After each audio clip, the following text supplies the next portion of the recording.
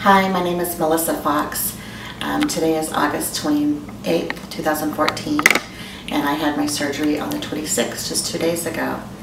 I think I'd like to start by saying I have been very, very overweight for 14 years now, and I've started researching bariatric surgery probably 7-8 years ago, on and off.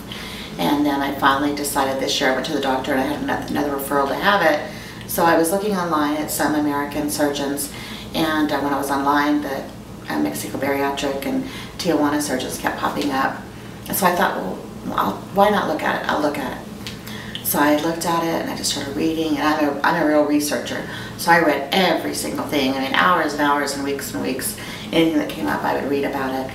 And I also went ahead and sent out you do like an application on the first couple of them that you do, and I was really pleased with MexicoBariatricServices because they were very, very attentive.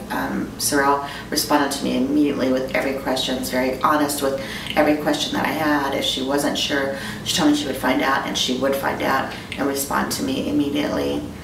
I looked at a couple different surgeons also, and I decided to go with Dr. Camillo. I'm not quite sure why, but my gut feeling told me to go with him.